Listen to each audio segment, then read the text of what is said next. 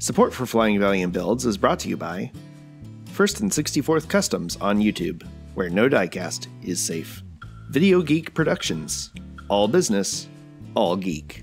A generous grant from the Jonathan Vonesh Foundation. And from support from viewers like you. Please like, share, and subscribe. Alright, Hansen Speed Shop Budget Gasser Challenge. $5 versus Baller. Oh boy. Here we go.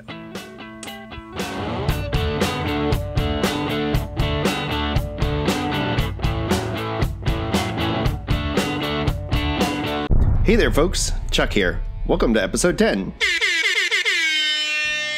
Hansen Speed Shop threw out a very cool challenge idea. In fact, it was so good I decided to make it much harder on myself.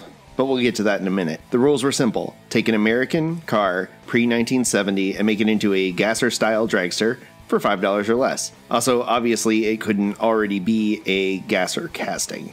So, since he immediately found my loophole, it was back to the drawing board. First, I had to make this project harder on myself. I decided A, I wanted to challenge myself to a normal no limitation build, throwing everything in my arsenal into building the best gasser I could possible, and B, take the same casting and then do the actual challenge.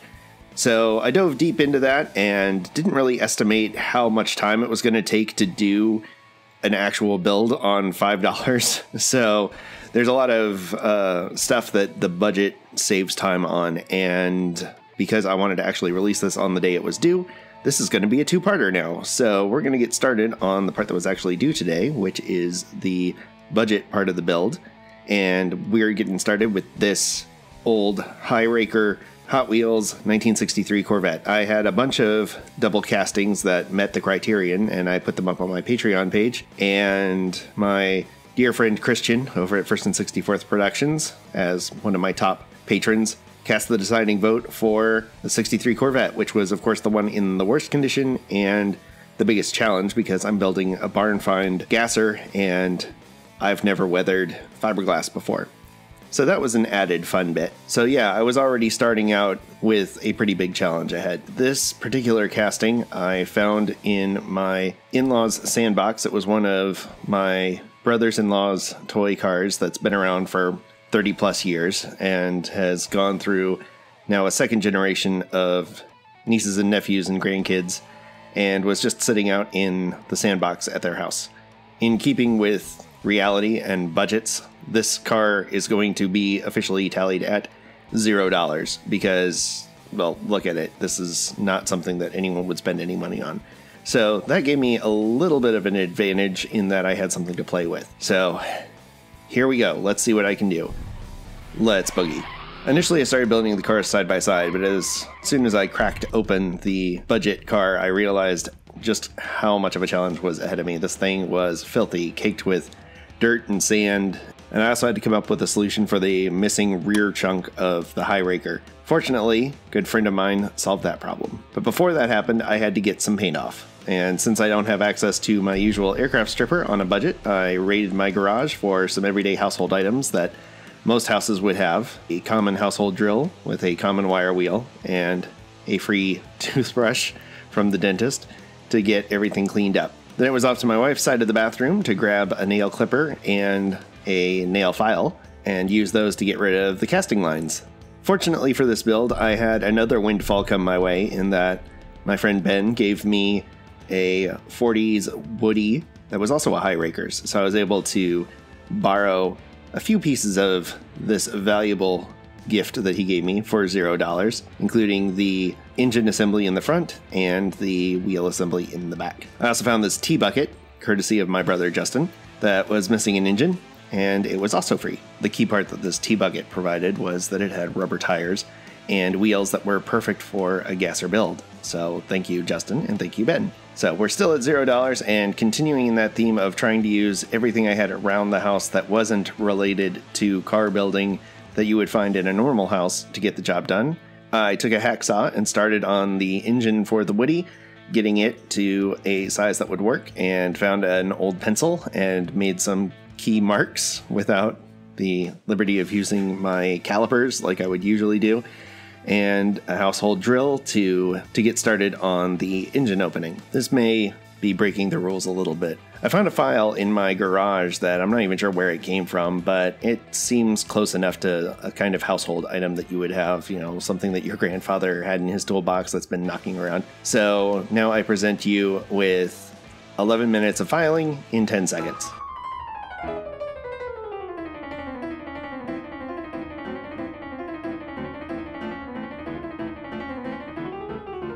And there we have it, a perfect-ish opening for the engine. I then drilled out the front of the blower so that it looked a little bit more realistic, and I used a box cutter because X-Acto blades would count as a budget item, and I figure most houses have a box cutter. Using that file again because, hooray, metal chassis. I know I'm killing the Hot Wheels collectors out there for chopping up a high raker, but this thing was shot. Flattened things out so I could add some gasser style axles to it. I also found lying around this old tube of school glue that who knows how old it is, but it was still liquid enough to get some kind of gel out of it. I was able to use it to secure the engine in place.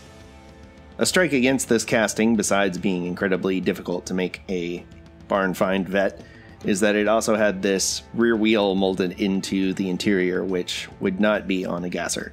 So I busted out the hacksaw again and carefully filed off, please do not try this at home by the way, filed off the spare tire. This is not how to safely use a hacksaw at all. Then it was a quick file with the emery board and fishing a cereal box out of the recycle bin to make the rear package tray, and a little more school glue to hold it in place.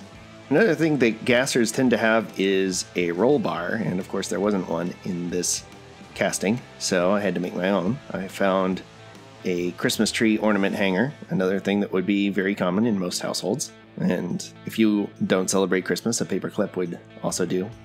And using some household pliers to bend it into shape and the nail clippers to clip it, I had myself a handy dandy roll bar. A little more school glue to hold the roll bar in place. Some may call this cheating, but I have yet to be in a house that doesn't have spray paint of some kind, and this was the first can that I found that would remotely work.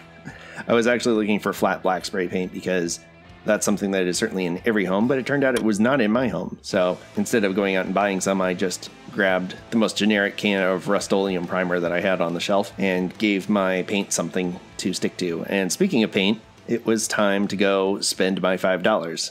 So I went down to the local hobby emporium, and even with their handy 40% off coupon, I didn't see anything worth spending my money on that would benefit my budget. So it was off to the big box store and the Dollar Tree, and eventually Ollie's, which is somewhere between the big box store and the Dollar Tree. Through an amazing stroke of luck, found exactly what I needed to get the job done.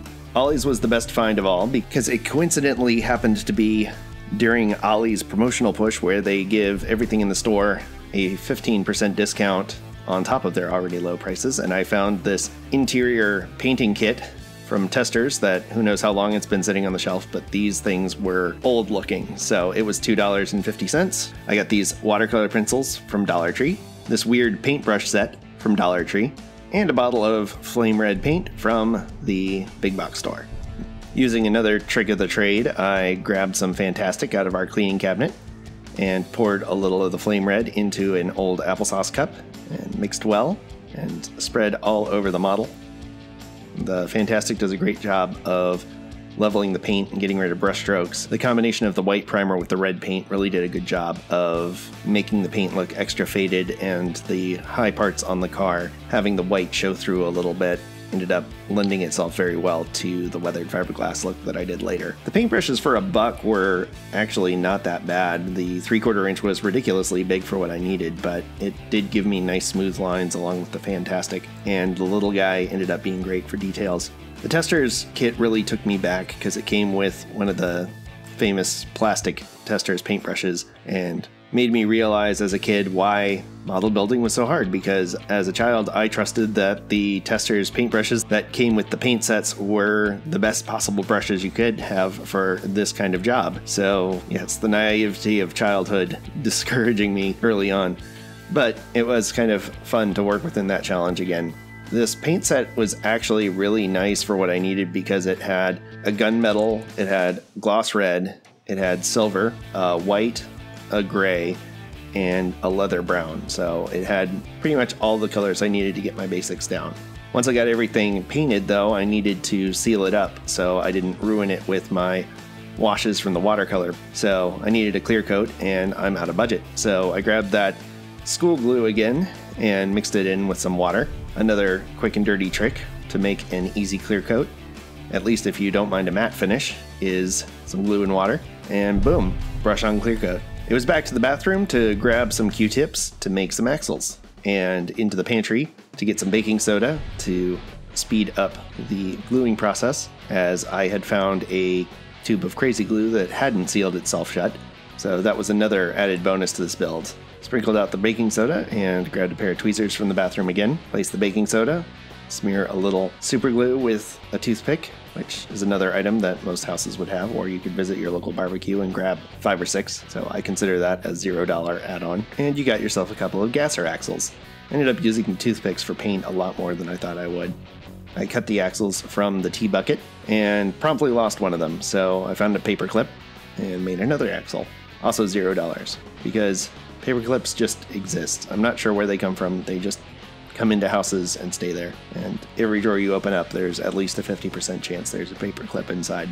The high raker back wasn't quite accepting of the Q-tip, and it turned out that putting the Q-tip axle on the outside of the high raker made it way too high, even on the lowest setting. So I had to chop in a little bit onto the plastic, further enraging all the collectors watching this episode right now, and modified that to make it fit. The tires were too black, and the emery board didn't really do a good job of weathering them. It was a really hard rubber, so I ended up just watering down some of the gray from the tester's kit and brushing it on. As I thinned it down, it gave a good kind of dust effect on the wheels. I then took that and added a layer of gray wash to the gunmetal from the same kit that I painted on the chassis to give it some added weathering. And my friends, the Q-tips, were back to help with dabbing on paint. It wasn't quite all I needed, though, to get the right effect on the body. Here's where I'm really glad I had worked with the AK Interactive pencils already, because if I hadn't, I wouldn't have even thought to buy the watercolor pencils from the Dollar Tree, and they really came in handy for doing things like providing this blackish filter to the interior to kind of grime it up. And you're going to see me use those a lot more later. I also gave the shifter ball a bit of red from the red pencil, because I guess red shifter knobs are now kind of my thing. It's just a nice way to add a bit of interest in the middle of an interior. I was going to need more than Q-tips and the 3 paintbrushes though, so I waltzed into the kitchen and borrowed our dish sponge and took a few pieces of it to start stippling on some white and gray to get a weathered fiberglass look. I looked online for some inspiration, and Auto Evolution had this really cool 59 Corvette barn find, and it had exactly the kind of look I was going for. And it had this really cool number 8 on the back of it, and I wanted to kind of replicate the faded racing numbers on it. And it had 8.